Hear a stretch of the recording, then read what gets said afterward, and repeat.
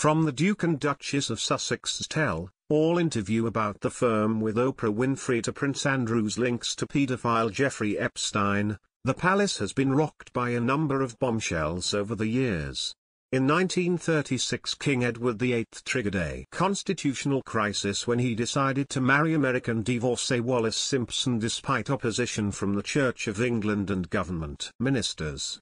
More than 50 years after his abdication, the monarchy was again plunged into crisis after Prince Charles and Princess Diana's divorce was officially finalized following a very public fallout. Now, the royals are again facing a crisis after Prince Andrew was sued in a New York City court by his accuser Virginia Roberts, who claims that she was forced to have sex with the Duke of York 3 times on the orders of the paedophile Jeffrey Epstein.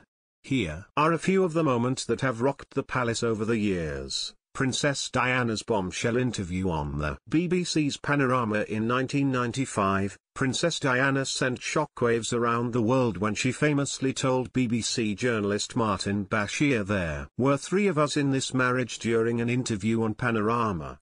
The 60-minute interview, which was watched by some 23 million people, saw the royal speak of Prince Charles' relationship with Camilla Parker Bowles, the lack of support she felt from the royal family, and her struggles with bulimia and post-natal depression. She also admitted her infidelity with former Army Captain James Hewitt. The interview led to the Queen demanding that Charles and Diana swiftly divorce in 1996, and also saw her being stripped of her HRH status. Earlier this year, Prince Harry blasted the BBC Panorama interview as unethical, while a furious Prince William said Martin Bashir's lurid and false claims to secure it fueled the paranoia and isolation of their mother's final years. The Duke of Cambridge said Bashir's deceit in obtaining his 1995 interview with Princess Diana hastened his parents' divorce and hurt countless others. In an unprecedented broadside against the shamed BBC.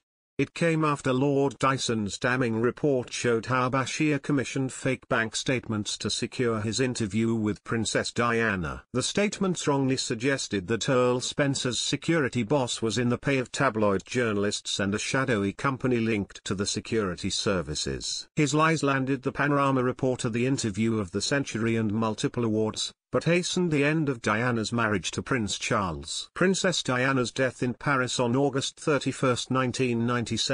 Princess Diana, 36, died following a horrific car crash in Paris. The royal and her then-boyfriend Dodi Fayed, the son of Egyptian billionaire Mohammed Al Fayed, were being driven at high speed in a Mercedes S280 after they left the Ritz Hotel.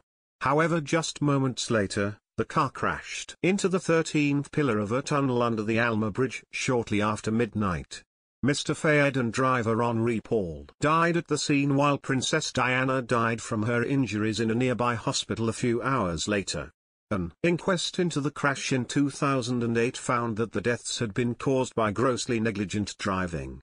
Following the inquest, a jury forewoman told the coroner, Lord Justice Scott Baker, the crash was caused or contributed to by the speed and manner of the driving of the Mercedes, the speed and manner of driving of the following vehicles, the impairment of the judgment of the driver of the Mercedes through alcohol, and there are 9 of us who agree on those conclusions. In addition, the death of the deceased was caused or contributed to by the fact that the deceased were not wearing seatbelt. The fact that the Mercedes struck the pillar in the Alma Tunnel rather than colliding with something else, and we are unanimous on that, sir.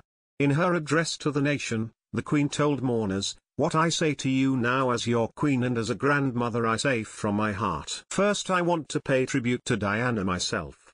She was an exceptional and gifted human being. In good times and bad, she never lost her capacity to smile and laugh and to inspire others with her warmth and kindness." The fire at Windsor Castle in 1992. On November 20, 1992, a fire broke out at Windsor Castle and caused extensive damage to the royal residence. The blaze, which started in Queen Victoria's private chapel after a faulty spotlight ignited a curtain next to the altar, was first spotted around 11:30 a.m. Within minutes the blaze had spread to St. George's Hall next door and went on to destroy 115 rooms, including 9 staterooms. 3 hours after the blaze was first spotted, 225 firemen from 7 counties were battling the fire, using 36 pumps to discharge 1.5 million gallons of water. The fire, which did not affect the Royal Library, was finally extinguished at 2:30 a.m. on November 21.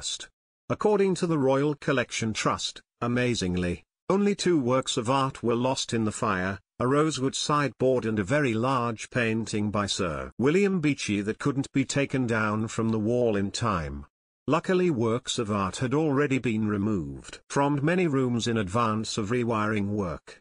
Prince Harry and Meghan Markle's shocking CBS interview with Oprah Winfrey. During their CBS interview with Oprah Winfrey this year, Prince Harry and Meghan Markle claimed racism drove them out of Britain and said their son Archie was denied the title of prince because he is mixed race.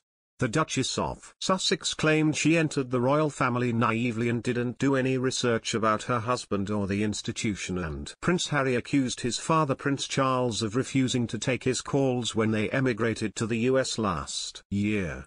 Meghan also claimed that a relative of Harry's asked him how dark their unborn child would be, with the Duchess claiming Archie being mixed race was a problem for the royals after Oprah asked her if they were worried their son would be too brown. The former Suits star said she would not name the person because it would be too damaging for them, but she confirmed that the Duke was asked the question, how dark his skin might be when he's born, by family. Meghan also said her sister-in-law Kate Middleton made her cry in a row over dresses for the Flower Girls before her Windsor wedding. She said, Kate, was upset about something, but she owned it, and she apologized. And she brought me flowers. Meanwhile, Prince Harry said he felt very let down by his father Prince Charles, accusing him of refusing to take his calls and then cut him off financially when they emigrated. Asked about his relationship with Prince Charles, Harry said they were now speaking again, adding, "There's a lot to work through there, you know. I feel really let down, because he's been through something similar. He knows what pain feels like, and Archie's his grandson. I will always love him, but there's a lot of hurt that's happened. And I will continue to make it one of my priorities to try and heal that relationship."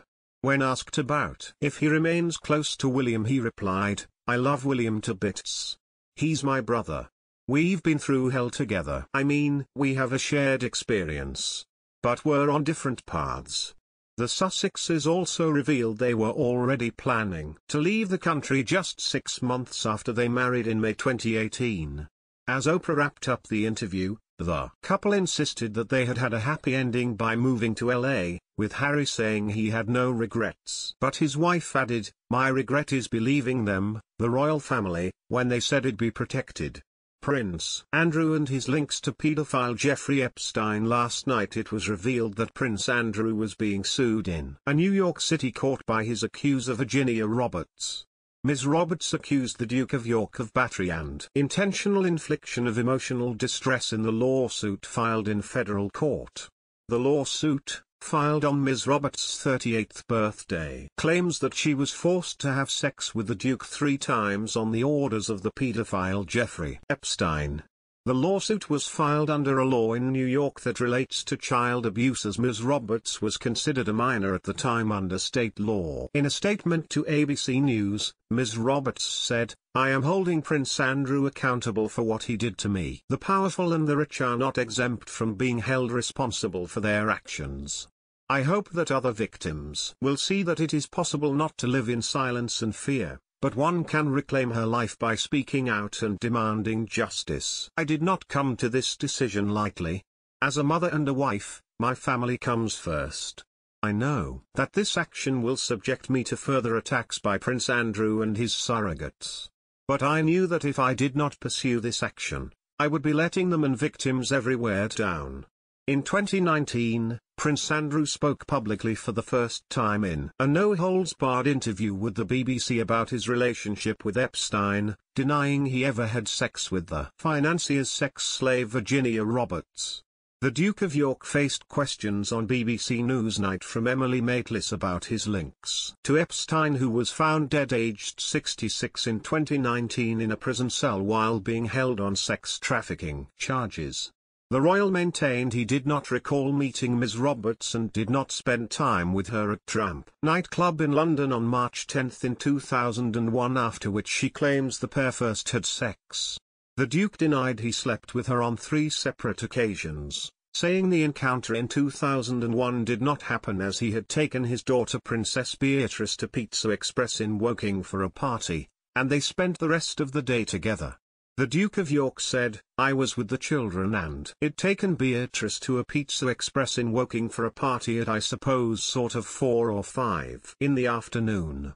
And then because the Duchess was away, we have a simple rule in the family that when one is away the other one is there. I was on terminal leave at the time from the Royal Navy, so therefore I was at home."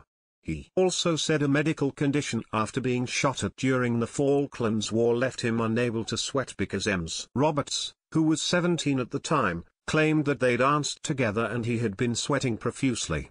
Prince Andrew has always strongly denied any wrongdoing and claimed he has never even met Ms. Roberts, now a mother of 3 living in Australia, who goes by her married name, Virginia Giuffre.